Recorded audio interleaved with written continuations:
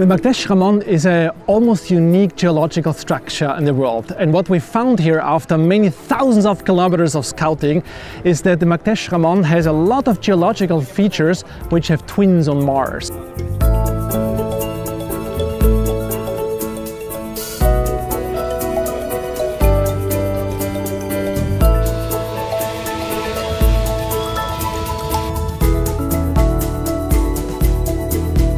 We have the motto of fail fast, fail cheap and have a steep learning curve, because for every mistake we make here on Earth, we hopefully don't repeat it on Mars because we've done it before. We're 6 people working in tight space under a lot of pressure to do a lot of tests. There are bound to be challenges, but I trust my crew that we're able to overcome those challenges